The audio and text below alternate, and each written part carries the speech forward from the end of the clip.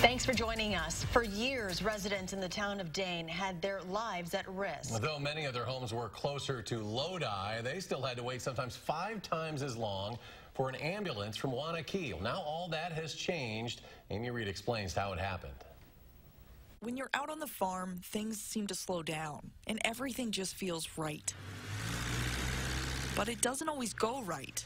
Donna Taylor knows that. You were having a stroke or a heart attack, the quicker they can get here, the better chance you might have of surviving. Her home is in the town of Dane, only a couple miles from the border of Columbia County. But for most of her life here, if something went wrong, she'd have to wait for an ambulance from Wanakee in Dane County, which compared to nearby Lodi, takes 15 minutes longer to get here. It's like 15 minutes more than I wanted it to be.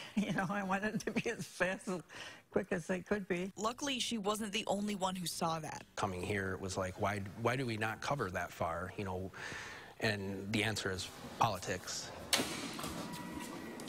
Chief Russ Schaefer with Lodi EMS did too. So did the director for Wanakee EMS. So when the town of Dane approached them about figuring out something that could work better, they were all for it. It could mean the difference between life or death. If we get a patient in cardiac arrest a mile over our county line, their chances of survival decrease 10% every minute that they're without any CPR or anything. After figuring out a contract between the town of Dane and Lodi EMS, here are the new borders drawn based on response times and not county lines.